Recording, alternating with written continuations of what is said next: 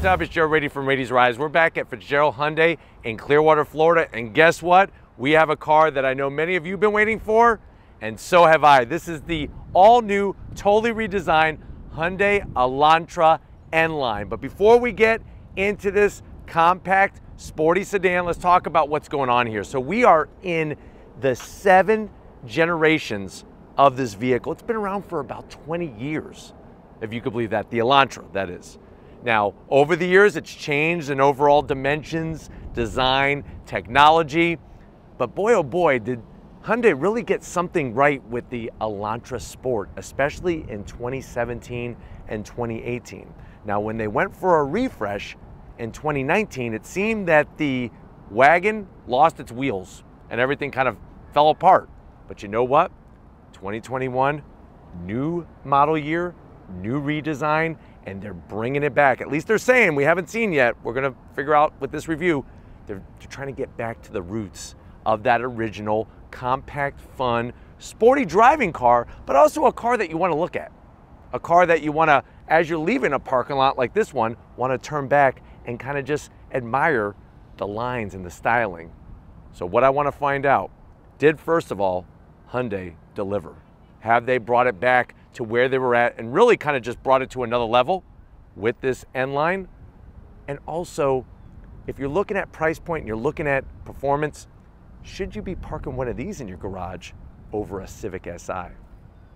Let's go ahead, dive into this ceramic white Elantra N Line and find out. Right off the bat, you'll see the new styling. So you're gonna have new headlight design. So happy to say, because you know what? That Dorito chip looking triangular headlight was kind of not really working for me, but I am digging the headlight design. You have that projector style beam headlight with the LED daytime running lamps. It gives it a nice aggressive look, and that's what you're gonna want out of a sportier platform of the Elantra. I like the nice angle cut, fits nicely with the grille. You work your way down lower, what you're gonna have is a functional side air curtain. The bad news is that the rest of this is fake.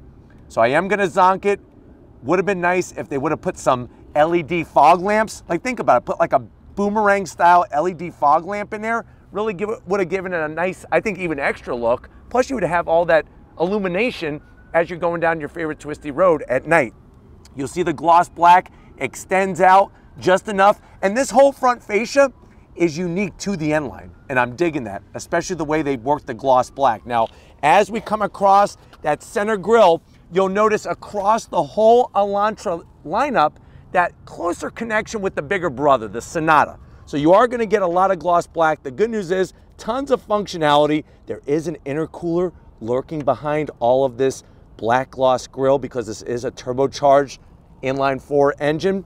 You have this lower splitter that extends down. And I'm telling you, you're definitely getting a more aggressive looking Elantra. You have your N Line badge. So yes, there will be an Elantra N, which will be their full performance version. This one is that sport. And that's why they're kind of keeping the N, but also bringing that N Line because this is their performance brand. The N is their performance brand, just like AMG and Mercedes, just like STI of Subaru. The one other zonk, besides those non-functional vents, is the Hyundai logo. Not because of the shape, not because of the size. Shouldn't that be gloss black?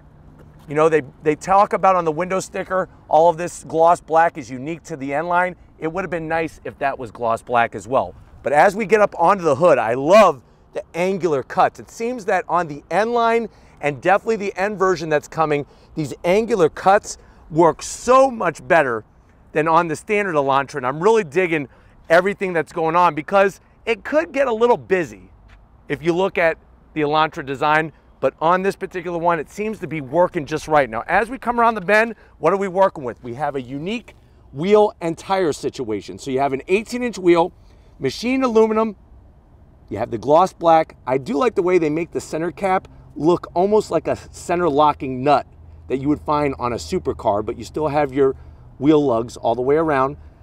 Decent looking wheel. It's got that turbine kind of spin to it. I'm not really in love with it, but I don't hate it either, so we're gonna let it slide past the zonk meter. What the good news is you are getting larger rotors that are fully ventilated, and remember, you have a choice. Unlike the Civic Si, you have a choice between a manual, or this one has the 7-speed DCT transmission. But if you're wondering, well, Joe, what's the size of this setup? 235 in the width, 40 series sidewall. It's working well with the ceramic white. Now, you are gonna get an N Line badge. We had one up front. You're gonna get one on each fender.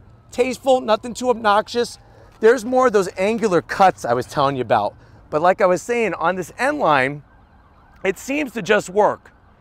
That lower sill extension, very similar to the Sonata N Line. I love the way it flares out towards the rear. This has all been proven in a wind tunnel for that aerodynamic efficiency. You have color matched on the door handles. You have a standard size sunroof. It would be nice if, you know what I'm gonna say, if they would have blacked out the whole roof, because they blacked out the shark fin antenna, but not the rest of it. So that would have been a nice touch, but you have gloss black top and bottom. Little bit of an extension with these vortex generators to clean up the air. The whole point of this is not for looks. It's to clean up the air as it comes down the side of the vehicle. You'll see more of those triangular cuts. And like I said, if you just focus on one, you'd probably be like, what's going on there? But it's kind of working on this one, especially when we get to the back. Look at this aerodynamic flow off the rear pillar into the trunk. And remember, this is an actual trunk. It's meant to look like a Sportback, but this is gloss black, and this whole trunk rises up. I'm digging the actual trunk lid spoiler. Nice aggressive kick up, especially with the design going on each corner. And you can see how all those angles kind of come together. And then as we drop down, I'm also digging the taillight design, especially the way they work the outer edges all the way across. Like I said, this would have been perfect if they would have blacked out all of this badging. So I am gonna zonk the back as well, but I am digging that nice 21st century look to the Elantra name. You do have some gloss black. I'm gonna let this one slide. I'm gonna pretend I didn't even look at this fake vent. You have the nice simulated rear diffuser. Would have been cool if they would have taken the reverse lights and put it in here to illuminate the ground. And then to wrap it off, on our N Line, you are gonna get a twin outlet exhaust, staggered tip, nice round cut with a aluminum finish. Classy, looking good. Let's pop the hood though and see what's powering our N Line Elantra. All right, guys, time to get underneath the hood. You do have a prop rod, but the good news is well over to the passenger side. Another thing that I do like about the engine compartment, not a bunch of plastic all over the place. You do have a tasteful turbo cover that lets you know that you did go N Line. I did forget a zonk on the trunk. Besides the blacked out badging, there's no N Line badge on the trunk. I guess they might have ran out of N Line badges over at the facilities in South Korea. But what are we looking at? You're looking at that 1.6 liter inline 4 turbocharged engine, 201 horsepower, 195 pound-feet of torque. It is mated to a 7-speed DCT or an 8-speed manual, 0 to 60 in about 6.7 seconds. MPGs is where you're really gonna come out on top. 28 on the city, 36 on the highway. The vehicle weighs almost right at 3,000 pounds, even Stevens. And this is where the Elantra N Line is gonna have an advantage over the Civic Si, is because of that 7-speed DCT transmission, which you cannot get on the Civic Si. What the Civic Si does have that this one wishes that it had is some LSD. No, not from that drug dealer down on the corner. We're talking about a limited slip differential. But why don't we fire this up and hear if that exhaust makes any sound.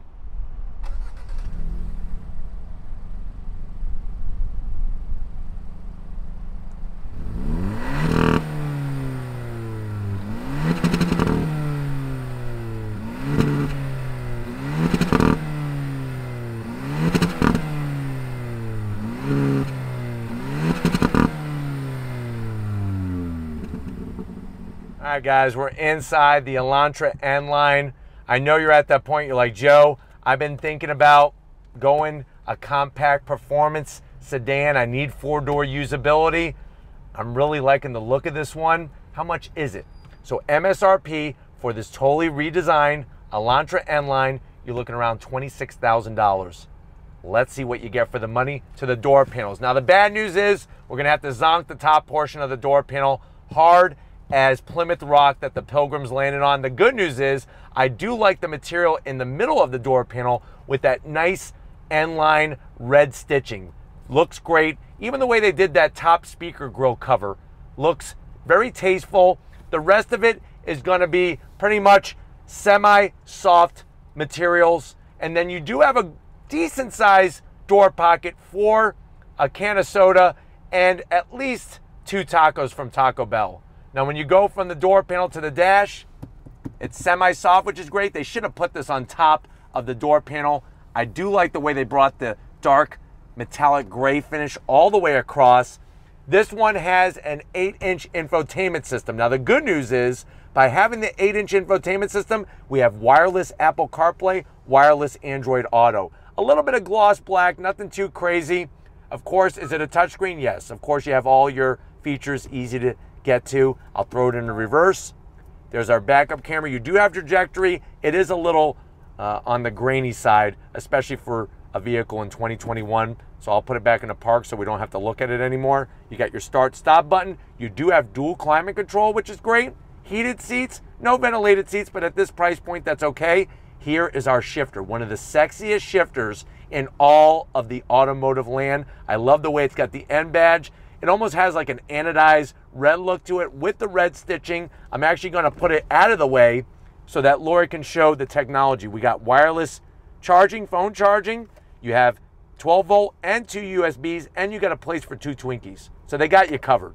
Whether you need to charge something or eat something, we'll put that back into park. You could actually hit this button and bring up the reverse camera without actually being in reverse.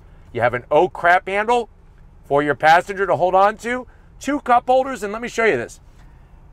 You get one of these, and this isn't actually a cup. You actually can adjust the height of the cup holder. So if you have a shorter cup, you put that in there, and now your cup doesn't fall in the cup holder. Let me go ahead and show you the key fob. It would have been nice to have the M badging on the key fob, but you do have all the features, including remote start. On the side over here, we have a nice little tray. You're not gonna be able to put a Twinkie in there. You're gonna be able to put, the good news is, not a Twinkie, but you could put a nice, large, soft, freshly baked chocolate chip cookie. Just slide it right in there. And then armrest, it's a little bit on the Rubbermaid side. Actually, it's a lot on the Rubbermaid side, so it's not very soft, but the good news is you got plenty of room in there. I would say, you know what, if you've been, working hard and saving your money, you could at least put 10, 100 grand bars in there. So that's about $1 million worth of candy you could fit in there. You do have a good old-fashioned e-brake when you're feeling like getting the back a little squirrely in a parking lot when it's snowing or something. Seats, I'm digging them.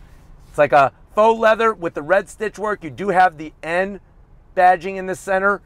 Nice grippy material, especially on the bolstering. Now you do have, of course, manual adjust for the passenger. I have electric assist over here, and you have that standard size sunroof. But why don't you come over here, because I'm telling you, this steering wheel is a little piece of race car heaven. All right, guys, business time. Let's start off in the foot box. So the great news is Hyundai does a great job with their dead pedal, nice aluminum finish. You got an aluminum brake pedal and throttle. That's just PDI film that needs to be removed. Seat controls, like I promised, you had nice electric assist for the driver. Good news is you're getting a decent amount of bolstering, which is nice, without it being too over the top. Steering wheel, a little piece of race car heaven. I love the leather, especially the way they use perforated on the sides, the red crisscross contrast stitching, the M badge, this gunmetal gray on the buttons.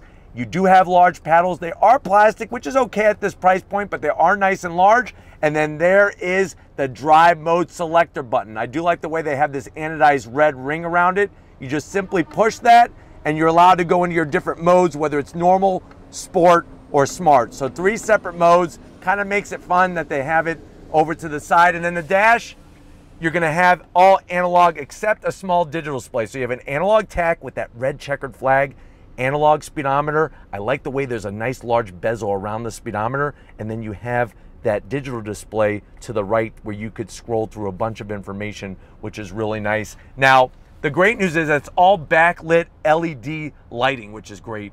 Gonna give you a nice illumination. I got plenty of headroom. I'm 6 feet tall. I feel fantastic in here. Why don't we get into the back seat and see how your passengers are gonna love this Elantra N Line. All right, guys, back seat time. Now, the great news about this whole Elantra N Line is that the Elantra is sitting on an all-new chassis. The car is wider, it's longer, it's giving more space no matter what trim you go with, but going with the N Line is definitely gonna keep your passengers just as happy. Now, when it comes to space, they're not going to be so happy when it comes to other things. First of all, no rear seat pockets. So if you have any Twinkies on you, you're gonna have to hold them in between your legs. Maybe you got a Bavarian pretzel and you got some mustard. You're gonna have to put all that between your legs, and we all know what happens if you squeeze your legs together. You're gonna squirt stuff all over the place.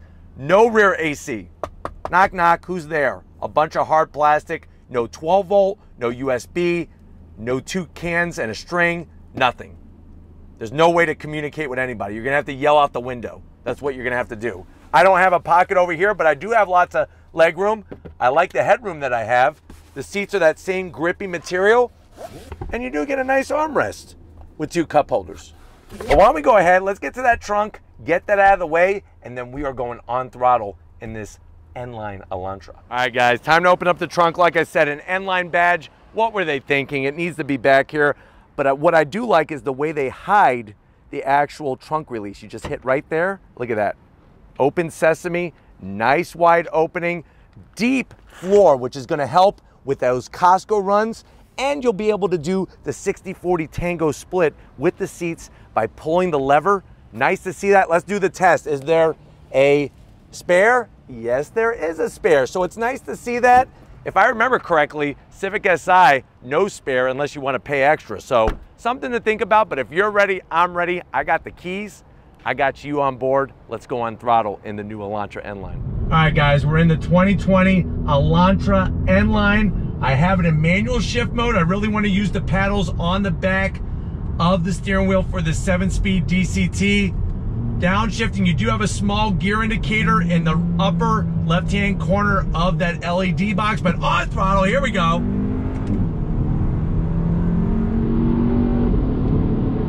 Very, very smooth shifts. You're getting a decent sound coming from the engine compartment, which is wonderful.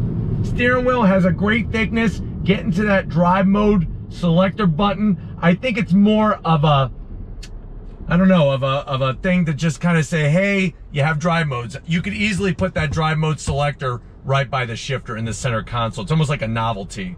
But I do like the layout of the gauges, especially with the backlit LED. I know everything is going digital display, but I think we would have to expect that from the N Line, excuse me, the Elantra N, and not the N Line. Getting to that 8-inch infotainment system is easy. It is on the smaller side, which I've said this before, I'll say it again. It's kind of crazy to say that 8 inches is now not big enough, but with all these new vehicles getting 10, 11, 12, 15, 48, hut, I mean, it's just out of control on screen size. Seats are wonderful. And if there was just a little bit more of some softer touch materials, I think they really hit the nail on the head with bringing some of the red. I love the red trim in here. There was just a little bit more, I think it would elevate the whole experience. All right, guys, I'm gonna keep it in manual shift mode. We do also have it in sport mode, and I really wanna feel how the power gets to the ground. Remember, we don't have a limited slip diff. There isn't any all-wheel drive option for the Elantra N Line, nor the Elantra N that is coming out. But seats feel great. I think your passengers are gonna love the extra room. I think you're gonna love the extra room on this all-new platform of the Elantra N Line. And I think it's smart. I think it's smart to have the N Line because it helps really open up the door for many different price points rather than just kind of force-feeding people into a higher trim or performance level. But on throttle, here we go.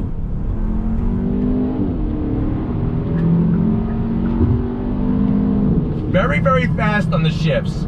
Very smooth on the shifts. The only thing that I noticed, especially with the 7-speed DCT, is that from a dead stop, it takes a little bit of a while to get going. And it's not even so much waiting for boost. It's more like you're just waiting for the transmission to get into gear and start doing its thing, which is really bizarre. You do have a gear indicator in the upper left-hand corner of that LED display, which is on the far right side.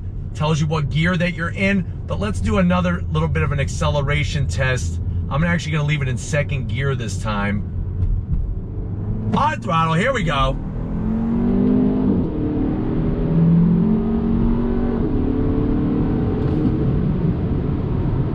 So really feels good, like chassis wise, it feels balanced.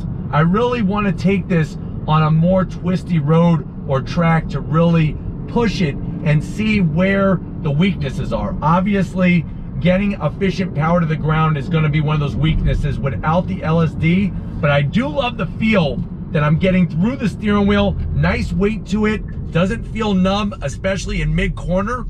And I'm also enjoying the throttle sensitivity. I don't think it's too much. I think they have kind of dialed it in just right for a proper amount on sport. Visibility out the back is great. Side mirrors are good. Let's go into this right-hand bend on the brakes, downshift. Super smooth. On throttle, here we go. It does put a smile on your face, that's for sure.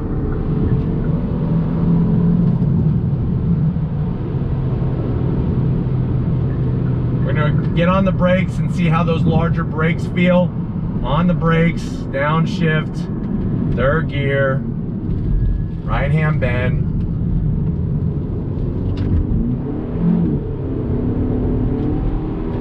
So definitely, as you push it, you are getting a little bit more body roll. I would like just less roll going. I wish there was a little bit more dampening in the suspension, some more compression, some more rebound, or at least better compression, better rebound to really let you feel what the road is doing and not kind of fall over to the side. So that really is a bit of a bummer for me. And like I said, from a dead stop, I'm zonking the experience because it's not pleasurable. It really is not. But let's see once again. Brakes feel good. I really like the brakes. The paddles are a good size. They're in a good place, which is important. All right, guys, this time I'm gonna leave the 7-speed DCT in full automatic mode to see how it behaves on throttle. But here we go, on throttle. Takes a second there. There's a good amount of wind noise just to be aware of, but on the brakes, smooth downshifts.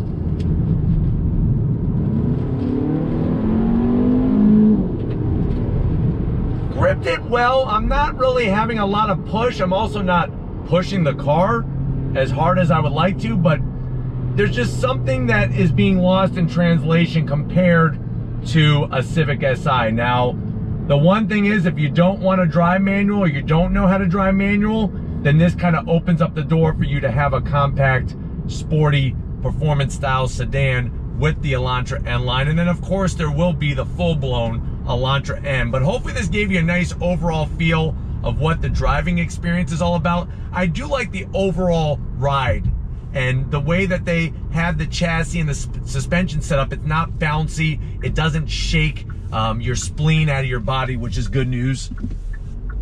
But it allows you to have some of that sporty handling characteristics. I just don't think that this vehicle is at the point of being something to compete on par with the Civic Si. It does price point. It has some really nice features, especially the wireless Apple CarPlay, Android Auto, and wireless charging. So I think that's really where it's going to win out on the Civic Si in those categories.